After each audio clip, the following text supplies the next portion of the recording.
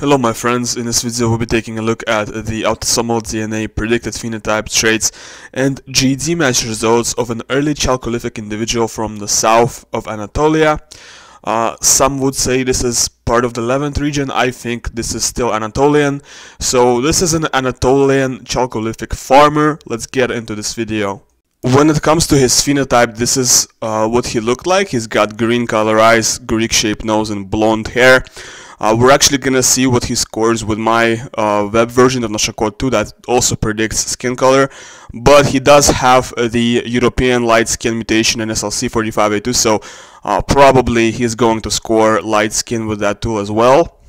He does not have any derived variants in MC1R. He has blue eye haplotype 1 and 2, which is the important part for eye color and hair color. He does not have blue eye haplotype 3 and does not have blue eye haplotype 4, but all of that taken into account, most likely he does have light color eyes such as green or hazel or blue, you know, not brown basically.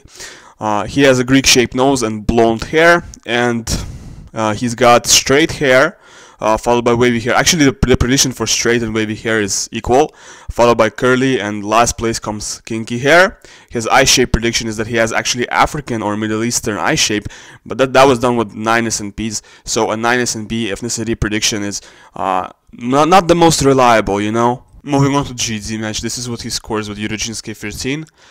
Very interesting result, and it's actually different from what you would see in Anatolian Neolithic farmers.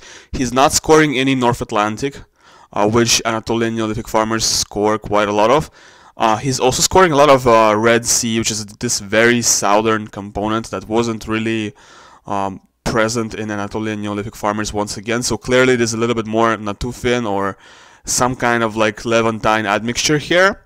With the Oracle, he's getting modeled as a mixture of Yemenite Jewish plus Sardinian, or actually Samaritan plus Sardinian. A mixture of Middle Eastern and Sardinian is what it seems like he resembles. This is what he scores with MZLP K11 Modern. Once again, we see this is a little bit different from what you would see in Anatolian Neolithic farmers. Number one, he's scoring Caucasus here. He's scoring 11% Caucasus, which wasn't present in Anatolian Neolithic farmers, and he's scoring a lot of Basil, 28% Basil here, which is a very southern kind of Middle Eastern component. And he's actually scoring like a mixture of Anatolian Neolithic plus British Roman, which is kind of Egyptian. So this British Roman sample resembles Egyptians. So he's a mixture of Anatolian Neolithic and something Egyptian-like, basically. That's how you can interpret this result. This is what he scores with PondDNA LK10. Interesting, once again, he's scoring a lot of CHG, Caucasus admixture, that was not present in Anatolian Neolithic farmers. But he is a Chalcolithic individual, Copper Age individual. He already has some Caucasus admixture, it seems like, and he's getting more or less a mixture of Bedouins plus various Southern Europeans here.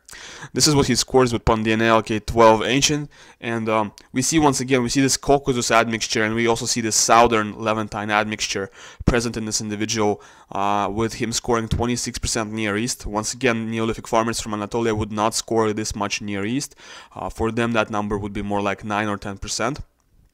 And they also wouldn't score Caucasus hunter-gatherer with this calculator. So he's getting modeled as a mixture of Tunisian Jewish plus Sardinian. He's actually very close to Tunisian Jewish. That's very interesting. Resembles Tunisian Jews quite a lot. Quite a strong resemblance between this individual and Yemenite and Tunisian Jews. And this is what he scores with Ancient Eurasia K6.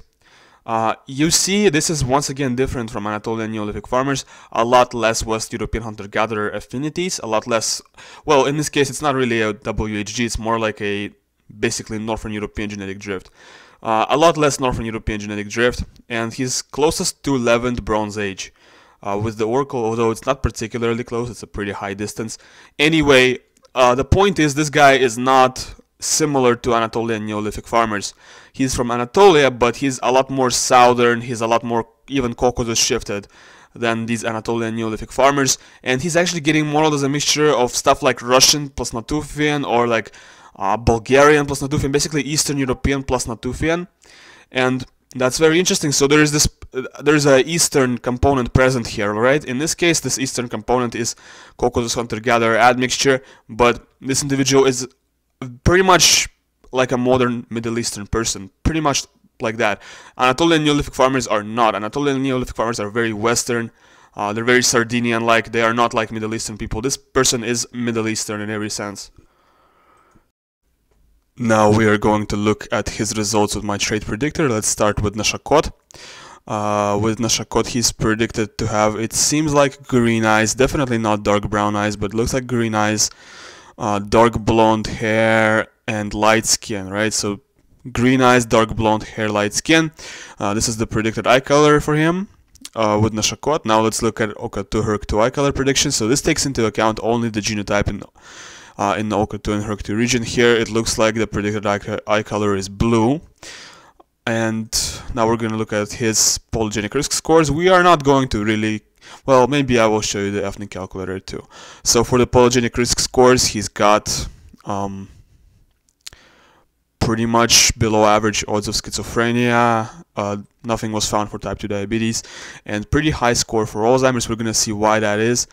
Now, okay, I guess I was doing something here. I guess I can show you his ethnic calculator too. That would be interesting to see. Let's go ahead and copy these copy these numbers for the source. Wait, it's kind of, I'm having some issues. We're gonna go ahead and copy the oracle here. Right, we're copying the oracle. We're gonna put this into source. Let's go ahead and copy the target. We're gonna put it into target. And he is closest to, okay. I just realized that I already had this file. I already had processed this file and made it a part of the oracle. So obviously it's gonna score closest to itself, followed by BMAC, Natufians, Chimera mercenaries from the Caucasus. Let's remove this file from the oracle actually. It is a good idea to do that. Let's see what it would score if we don't include this in the oracle, and let's see what's it getting modeled as. It's getting modeled as a mixture of Egyptian, pre-Ptolemaic, mummy, kind of a low quality file, Israelite, Algerian. Shumlaka is actually sub-Saharan African, but there is also Korean, Uyghur. A very interesting result. What if we reduce it to free populations?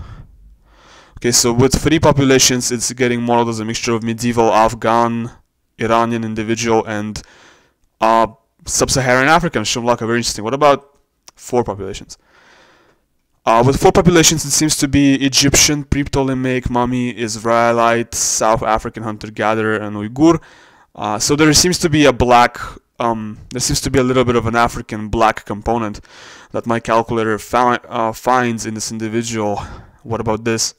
So, well, okay, with this model, there isn't any black. There is just BMAC, Egyptian, mummy, Satsurblian, Caucasus hunter-gatherer, Algerian, and Caucasian mercenary from Chimera. So, but with most of these models, we see a little bit of black admixture with my calculator, which is kind of interesting. I'm not saying this individual is part black because obviously if he's not scoring any African with GED match, it's probably GED match who's in the right. But it is kind of an interesting dynamic that he's scoring some African with my calculator. So he has AA in Comte-Valmet variation, meaning Met-Met genotype or Warrior genotype.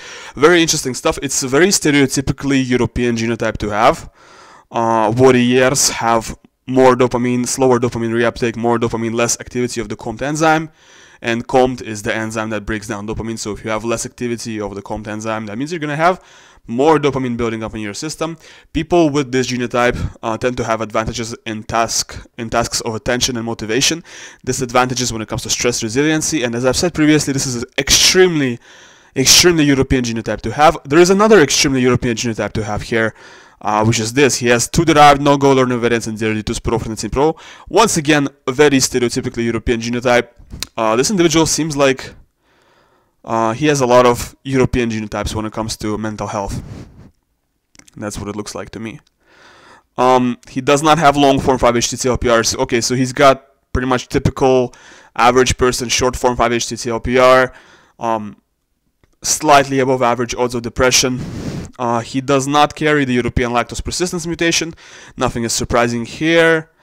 He does not have type 1 diabetes, and for hemochromatosis, he's not a carrier of the C282Y hemochromatosis mutations, does not have the Celtic curse.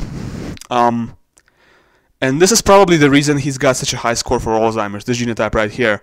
It does increase, wait, no,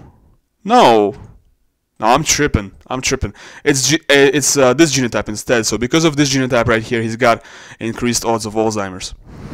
I'm tripping. Better performing muscles likely sprinter rather than endurance athlete.